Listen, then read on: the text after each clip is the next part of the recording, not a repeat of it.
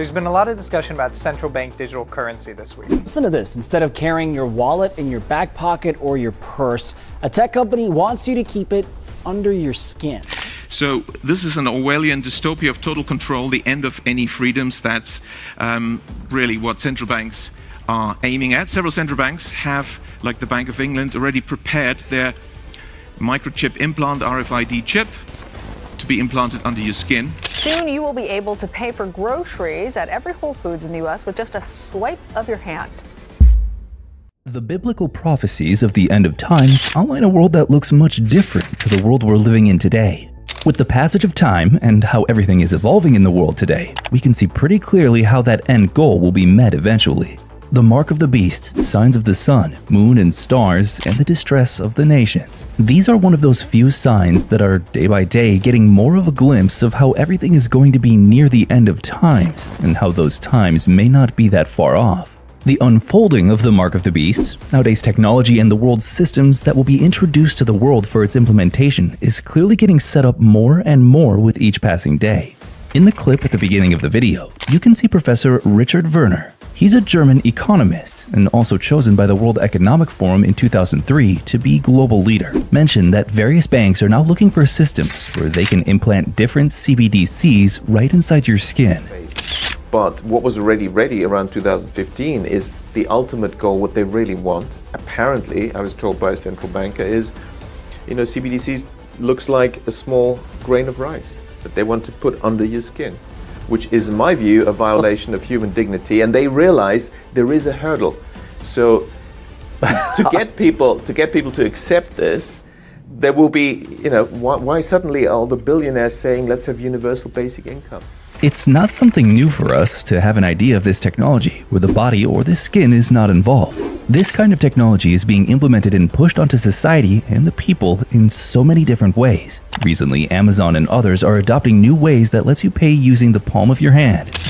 Soon you will be able to pay for groceries at every Whole Foods in the U.S. with just a swipe of your hand. Amazon says that the pay-by-palm technology will be at all of those stores nationwide by the end of the year. Customers just have to hover their hand over the device to pay. This method is already being used at 200 Whole Foods locations across 20 states, and you can also find it in other places, stores like Panera Bread.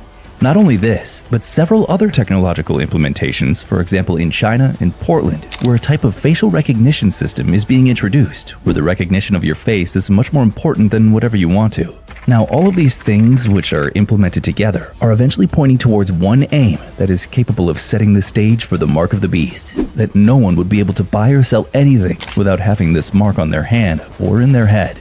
Heads up shoppers, high prices may not be the only thing you have to worry about at the supermarket.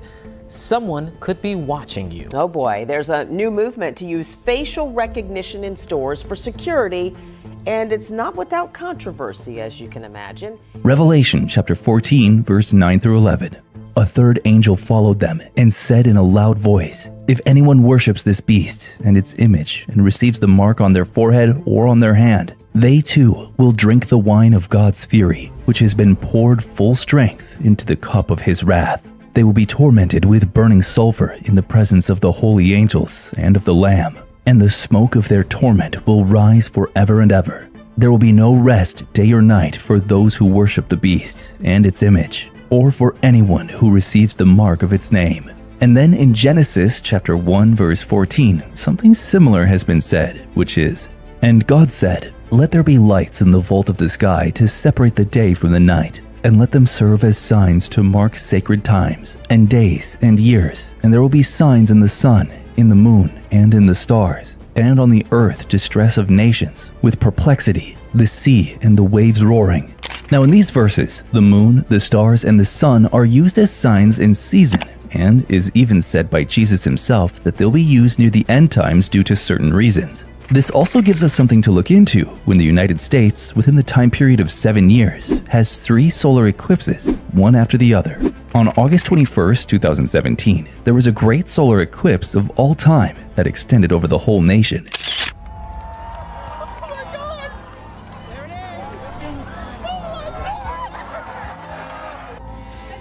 Monday, August 21st, 2017. The Great American Eclipse now just hours away. This is purely American, right? This is an American eclipse. Right now.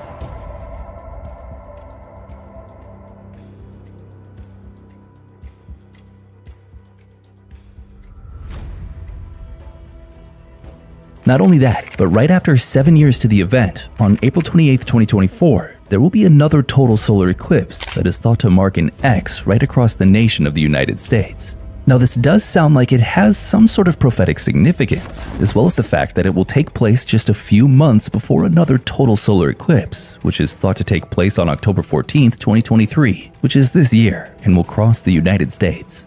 And what is truly incredible about all of this is that both of these solar eclipses on their respective dates are going to be the origin of the new moon in Jerusalem that is on October 14th, 2023 and on April 8th, 2024. And also on April 8th, 2024 marks the beginning of a new day of the new month in the Hebrew calendar. Thus, it also indicates the marking of a brand new biblical year on that date. Luke chapter 21 verse 25. There will be signs in the sun, moon, and stars. On the earth, nations will be in anguish and perplexity at the roaring and tossing of the sea. As followers of Christ, we can see that it's something that is confirmed by Jesus himself that there will be signs in the sun, in the moon, and in the stars in the last days. Along with that, he also mentioned that there will be distress of nations. Talking about the distress of nations, we can see that Israel and Jerusalem are being an absolute center for what will take place in the last days. At this point, the distress that has been there for quite some time now is something to look up to when you look at different biblical prophecies. Growing turmoil in Israel, fiery protests erupting in the streets tonight. This comes just hours after embattled Prime Minister Benjamin Netanyahu dismissed his defense minister. That cabinet member said he would not support Netanyahu's attempts to take power from the judiciary. The battle over Netanyahu's plans is now intensifying. And something similar is happening in the streets of France, which indicates another nation in distress. Suddenly, street battles are normal in Nanterre. Riot police firing tear gas and protesters hurling rocks and fireworks back at them. This was the same square where 17-year-old Nael died on Tuesday morning, shot by the police. These clashes were loaded with fury and mistrust. The predicted suffering of Israel and other nations is one of the major aspects of biblical prophecy concerning the future of these people. Israel is contradictory in that the nation chosen for elevation and to be a special instrument of divine revelation should also be doomed to suffer more than any other nation on the planet. The hardships of Israel are the result of a fundamental confrontation between divine purpose and demonic opposition. Because God chose Israel as a specific instrument of divine revelation, the country is the target of special satanic attack. Satanic hate of the seed of Abraham manifests itself from the beginning of God's interactions with Abraham and continues throughout human history, culminating in the millenniums and rebellion. Today's significant world events may be viewed as a precursor to the culmination, which will include Israel's time of suffering. As heartbreaking as it is to consider, the people of Israel who are returning to their old land are putting themselves in the path of this coming whirlwind that will destroy the majority of those who live in Palestine. The scouring and refining fire of divine judgment will develop in Israel something that does not exist now, a genuine repentance and enthusiastic anticipation of the arrival of their Messiah. Following the tribulation era will be Israel's day of glory. These events are crucial for Christians because many scriptures appear to teach that Christ will come for the church and the body of saints in this present era of grace before these end-time events occur. The translation of the church and the resurrection of the dead in Christ will precede Israel's day of tribulation.